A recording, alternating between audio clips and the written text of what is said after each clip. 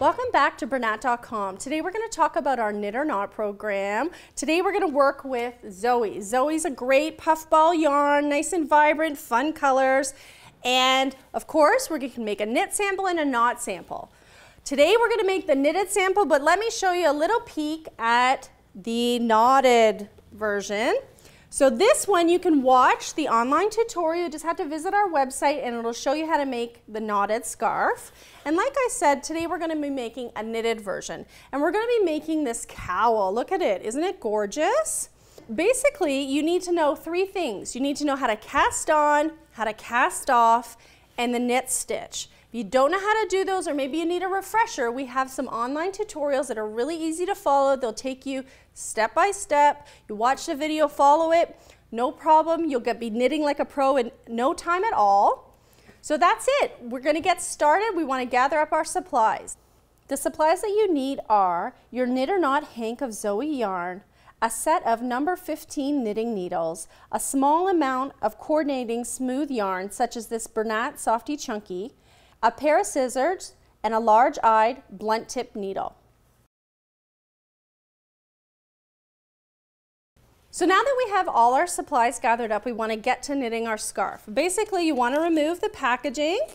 You just want to take the packaging out, make sure you don't tear it. It has the pattern on the back of the label. If you do tear it, it's not a big deal because we do have the patterns online that you can download. So the first thing you're going to notice is that your yarn is packaged in sort of this big loop, okay? And what we want to do is we want to take it from this point to this ball, okay, to make it easier to knit.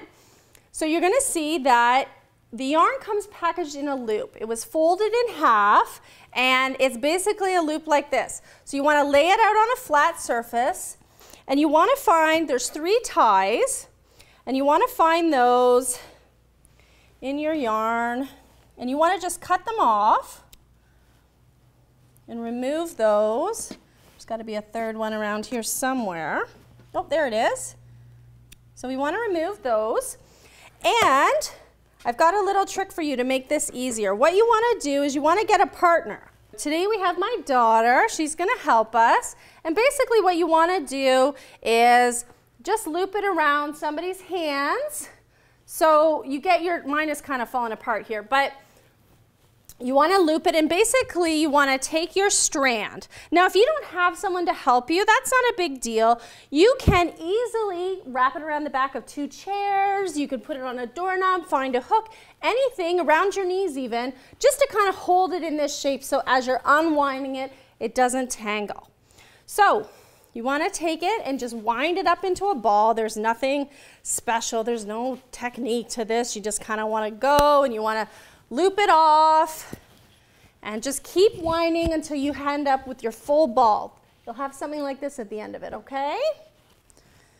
All right, so what we want to do now is we want to cast on 8 stitches onto our needles.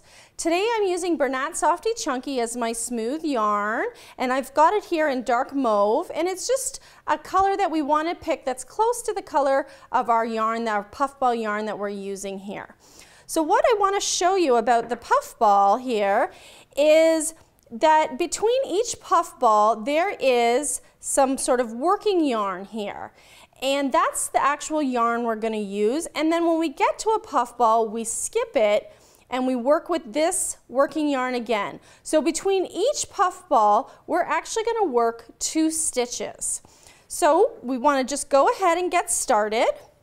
So I'm getting ready to do my first knit stitch here, and I'm just going to wrap the Zoey around and make my first stitch there. So it's not any different than any other knit stitch that we've done. It's exactly the same, but I'm just going to ignore the puffball when I get to it. So I've got my 1 stitch with my working yarn, and now I want to make a second knit stitch with my working yarn. So I just want to wrap it around like we always do, and I want to pull my stitch through and off my needle. And now when we get to our 3rd stitch here, we're going to skip this puffball and we're actually going to work with this working yarn right here. So we're going to wrap our yarn around our needle and pull it through and slip it off, and that's our first stitch between those puff balls, and this is going to be where we're going to make our second stitch between the puff balls. So we have our second stitch right there. Okay, so again we're at a puff ball, so we're going to ignore that puff ball, we're just going to skip it, and we're going to go ahead and use this piece of working yarn right here to make our next stitch. So 1, 2 stitches.